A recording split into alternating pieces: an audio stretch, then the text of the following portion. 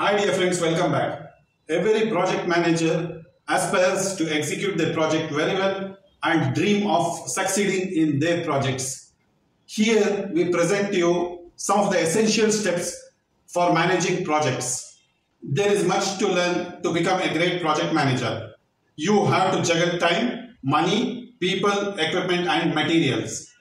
To do it all, some people think that they have to be a miracle worker, but it is not the case. Just take a few steps which has been told here, which will help you in managing your projects better. Number one is initiate carefully. When you start your project, unwind it carefully. Define the process by which you are going to manage the project from start to finish. Adopt a project life cycle so that you know what to do and when. Then you take these few steps. Number one, define the project goals, timeline and schedule. Number two, quantify the amount of resource you need. Number three, specify the project goals and deliverables. Number four, decide if you need to outsource a supplier. Number five, recruit a team and set up a project office. Next is plan in depth. Identify the tasks needed to complete the project. Prioritize them and calculate the amount of time that each task consumes. Create a detailed project schedule so you know what you have to do, when and how. Here you take a few of the steps. Number one, identify the number of resources you need.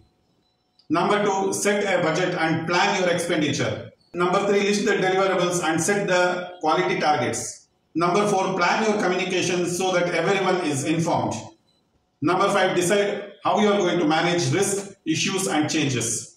Next is execute swiftly. Execute the plan quickly and efficiently.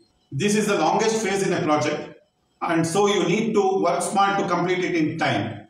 Most often the execution is just about 20% in terms of the value of the project, but it requires 80% of the efforts of the project. Now take a few steps here. Record the time taken by your team in completing the tasks. Number two, frequently check your actual versus planned progress.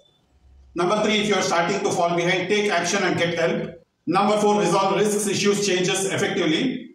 Number five, keep your team motivated by rewarding good performance. Next is close and learn. When you have produced all your deliverables and handed over to your customer and sponsor, then you are ready for closure. Do this by releasing the project staff, contractors and the equipment. Then close your project office and complete the handing over formalities.